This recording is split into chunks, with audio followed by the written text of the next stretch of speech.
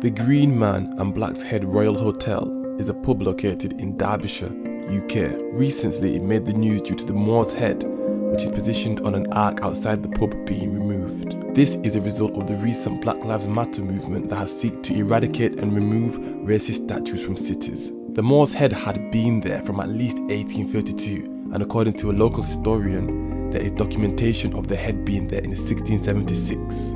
According to another local historian, Maxwell Traven, the head is from a family crest of the Shirley family, depicting a seraphim's head, which he shows in his book. Seraphim's heads are a common feature on the coats of arms of families all around Europe, and they date back to the Crusades.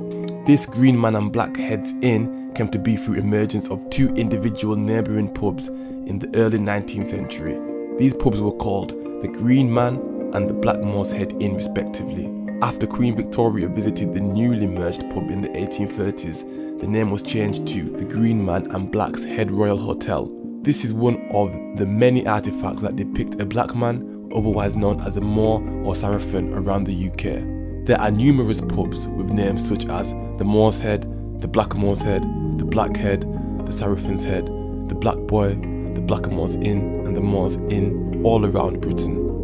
Some of them now have started to change their names and logos due to fears of being called racist.